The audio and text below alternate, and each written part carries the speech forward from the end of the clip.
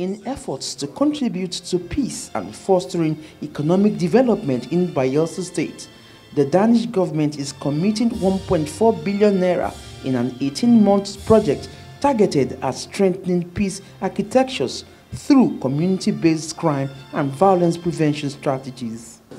Present at the unveiling of the program at Creek Haven in Yenagoa, where Governor Doye, EU Ambassador Samuela Isopi, and the Finnish ambassador.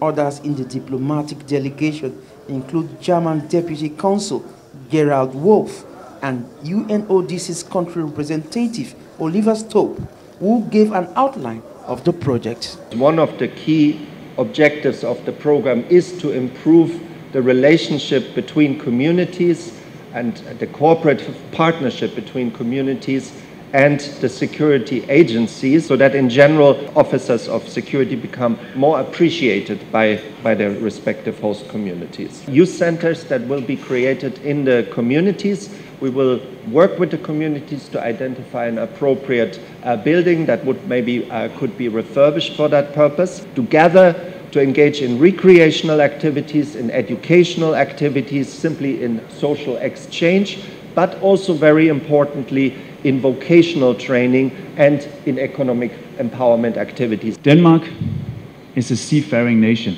The safety and security of our commercial vessels and of our seafarers is of tremendous importance to the government of Denmark.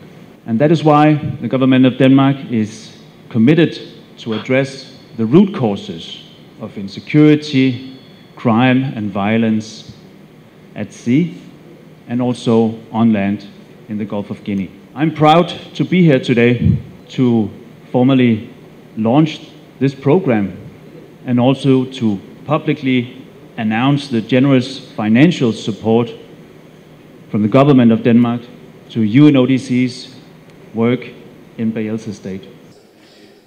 While appreciating Denmark, other European nations and UNODC for their support to Bayelsa State, Diri solicited for more assistance in addressing issues of unemployment through the development of small and medium-scale enterprises and agro-allied ventures, particularly in the aquaculture and maritime sectors.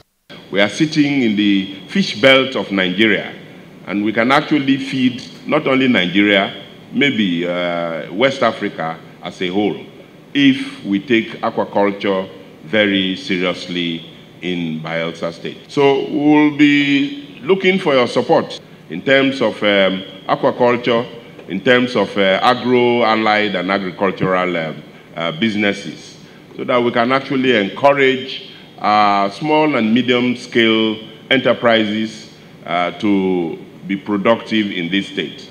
The Peace Enhancement and Community-Based Empowerment Initiative Program is a follow-up of a similar project carried out in Bayelsa State by the German government in 2021 and 2023. Theophilus Agidi, Arise News.